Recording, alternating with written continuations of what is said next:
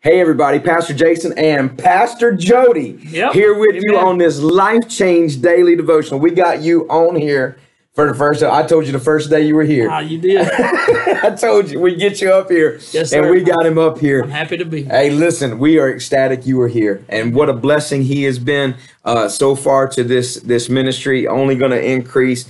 And you are about to be blessed this week because we are going to continue the teaching series that we've been doing here called Clear Vision. This is something that the Lord put to our heart a few weeks ago, and we've been talking about it. We've been studying it throughout the Word, and so just to give you a little bit of a backstory, a little bit of a summary of where we've been. We've been talking about it, saying two things that have plagued the Church of the Living God is having no vision or having hindered or obscured vision, a lack of clear vision. And so we've been going through each one of those things, talking about how important it is to have vision in every area of your life. Obviously, you are here as our worship pastor, but you're here today to bring us a perspective on worship that probably none of us have. Because for us, we're all involved in worship. But the truth is that during worship, you have a perspective that none of us get to see. Because you are standing up, you're leading worship. We're down in the crowd. We're worshiping with you. So we don't get to see the things that you get to see. And I was thinking about this as we were preparing, me and you preparing to come here. And I began to think about this story out of Luke 19. We talked a little bit about it off the camera. But I want you to, if you can get your Bibles, if you're able to, or you could just listen to me read right here. And it is Luke chapter 19. I'm going to begin reading in verse 1. It said, Jesus entered and passed through Jericho. A man was there named Zacchaeus, who was a chief tax collector, and he was rich. He tried to see who Jesus was, but was not able from the crowd because he was little in stature. So he ran ahead and he climbed up in a sycamore tree to see him, for he, Jesus, was to pass that way. When Jesus came to the vicinity, he looked up and saw him and said to him, Zacchaeus, hurry and come down, for today I must remain at your house. So he hurried and came down and received him joyfully. So the whole setup of this thing, it's very important to get a little bit of backstory in here. So Zacchaeus was a man, most likely a Jewish man, who was working for the oppressing Roman government. And his job was to collect the taxes from people. Now, there wasn't a clear code. And even at that, obviously, we already dislike the people who collect our taxes, even if they do it in a fair manner. But the deal is that these guys weren't doing it in a fair manner. They were arbitrarily setting up, this is how much taxes are. And what they were doing is like, for instance, if I was a tax collector and I was collecting from you and I was a corrupt tax collector, if your taxes were $100, I might come to you and say your taxes are $250. So what I'm doing is I'm collecting that $100 from you. I'm sending that to the government that I work for, and I'm keeping $150 for myself. And that's how I'm making myself very rich. So not only am I working for the system that is already oppressing you, but I myself am oppressing you further. That's why as it rolls through the Gospels, we see over and over again, they're either called tax collectors or called publicans. And they are, when they are listing the worst of society, they are listing publicans. As a matter of fact, when Jesus decided, let's make a clear distinction between these stories, we're going to say that a tax collector stood up and a teacher of the law stood up. Those are the two ends of the spectrum we're on. We have a religious leader and we have a thief and a liar who works for the government that is oppressing us. This is who we're talking about. Now, every time I think about this and I hear his name, I always think about the song we used to sing in Sunday school. Zacchaeus was a wee little man and a wee little man was he. Absolutely. And this is the thing. He was a very, very short guy. He had heard that Jesus was coming. As a matter of fact, it's very, very interesting because in the city of Jericho, there was a constant buzz when Jesus was coming through. It was in Jericho where Jesus healed Bartimaeus. Every time Jesus was coming through Jericho, the word was passing and people wanted to get a glimpse of who Jesus was. So here's Zacchaeus. Zacchaeus says, I want to see who Jesus is, but the problem is that he was shorter than everybody else. Right. So the crowd was pressing around. Even if Jesus had passed by, he wouldn't be able to see him. So this rich tax collector finds a sycamore tree, and he climbs up in this tree so he can see Jesus. Yeah. Yeah. Zacchaeus' vision was obscured. Wow. Yeah. His vision was hindered. The reason we're setting this backstory, and I'm talking to you today, and we're talking about this today, is because there is a reason when we come to church, we lead the service off with worship. Yeah, that's right. There is a reason. Yeah. It's not because it's just a customary thing. No. Because the truth is, if it was a customary thing, somebody would have already jumped right out of it. Right. There is a reason that we jump straight in to worship. I believe that we jump into worship for the same reason that Zacchaeus got into the tree. Absolutely. Because when we come in, it is so hard to see Jesus until we can find something that causes us to rise above it. Absolutely. Pastor Jody, talk to us. Tell us what that is in worship that causes us to rise above to see Jesus. It's like, it's real simple about praise and worship. There's a difference in praise and worship. And I like to say it kind of like this. Praise is the hallway you walk through to get to the room of worship. And we all begin to praise, and we can all dance and shout, and that's fun, and breakthrough happens in that. Yes. But when you begin to worship God, Right. then you begin eventually during that worship, begin to have a face-to-face with God. And, yeah. and it's almost like looking into a mirror, and he begins to reveal to you the things that need to happen and the things that need to go, Yeah. in your life. And so worship is that, and that elevates you. Yes. It takes you, just like Zacchaeus, it takes you to another level. And Zacchaeus, I believe he realized, you know what? I can't keep living like I'm living. Right. I've got to get to another level. And he had all these obstacles. Oh. He had all these obstacles. I mean, he was short, and all these people around him hated him. Yes, You know that. yes, They of couldn't course. stand him. And so he's like, well, what am I going to do? Am I just going to go home? No, I need Jesus. And when you begin to worship, he just said, you know what? There's a tree right here. And it just so happened that I believe that tree was planted the whole time Yes. for that one reason. Yes, That I think one it- encounter. I think it's like this, Pastor Jody, that God knew when the seed of that sycamore tree went into the ground, because we don't know how it was planted. It could have been planted on purpose by a person. Yeah. It could have been planted by a bird that was passing by one day. Yeah. We don't know why or where or how it was planted. Yeah. What we know is that it was in the right place at the right time for Zacchaeus to get up where he could see Jesus. Yeah, absolutely. Talk to me about, or to us, all of us, about the perspective when you look out and you see, because you see every level of worship. You even pointed this out in a couple of Wednesdays ago, or last Wednesday. You pointed out one of the things that I love about this church is that everywhere you look, you find somebody worshiping. Absolutely. If it's in the sound booth or the media booth or wherever it is. Talk to us about not only that great part, but talk to us also about the difficulty that you see when you watch people and they are not climbing the tree that's available to them. Yeah, that worship, I mean, the thing is that people are dealing with everything in their life that they've gone through during that week. Yep. And they come into a service and it's sometimes to them, it's easy for Pastor Jody to be up on that stage and try to lead me in worship, but he don't know the hell I've gone through all week. Right. But I do know this, that if you just begin to worship him, Yes.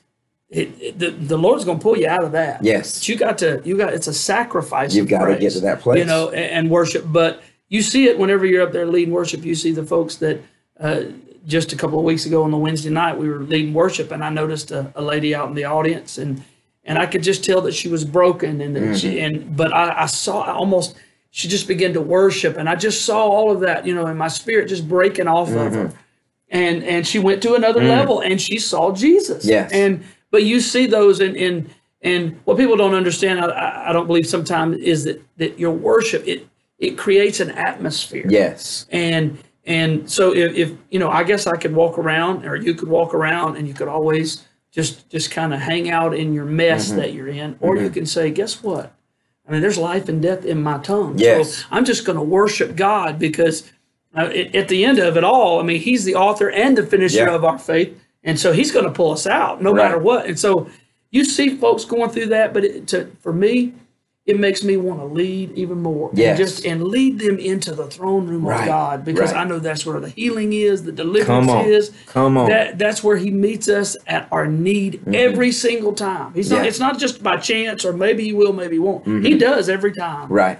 And worship is just powerful, and we do it all the time. It's something we do here at the church all the time. But for some people, it's not a lifestyle. They didn't grow up, in praise and worship, and so they have to be led.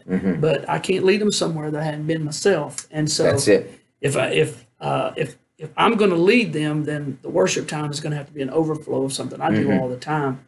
But I'm wanting them, like Zacchaeus, I want them to climb that tree to be able to see Jesus. And so you really see all types. But what I love about here at Abundant Life is that everybody is worshiping, and the ones that are not, it's not long before they are, because they're getting set free. And I think that that's an important thing to look at as well.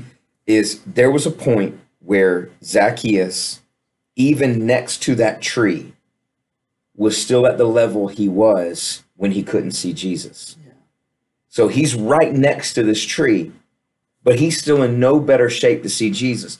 Probably, maybe even with that first heave, that first climb, he's probably still not there. Right. Might even be the second step that he's climbing. He's still not there. He kept going. So what you do is you keep climbing. That's the thing that we'll view a lot of times inside worship, is that what you're going to receive also depends on the level that you're willing to ascend to in your worship. Absolutely. I think, one of the things that I've noticed in my time, I've been in church all my little life, and one thing I've noticed inside of that is that, there's a reason a lot of times we sing 3-4 songs. Yeah. Because that might be the point where somebody's crawling from way down here, and it's going to take them to that third or fourth song to work their way up. They're pushing, now, there's some folk that the minute we hit that first lick, they've already been climbing. They've already been at a spot. Yes. So, hey, I'm already the level. Hey, look, from the first bar, from the first verse, I already see Jesus. There he is right there. Yeah, absolutely. But there are some folk that by the time it takes them to get halfway through the last song, before they're at a place like, okay, I can finally see him. That's why we put it right in front of the word. Yeah. Because what we're doing is we're saying, elevate yourself to a place where you can see Jesus. Absolutely. Because a couple things happen here. And I want to point it out, take a few minutes. As a matter of fact, it's the last few minutes that we have in here, to take a few minutes, because Zacchaeus not only got to a place where he could see Jesus, Zacchaeus got to a place where Jesus could see him. Yeah, absolutely.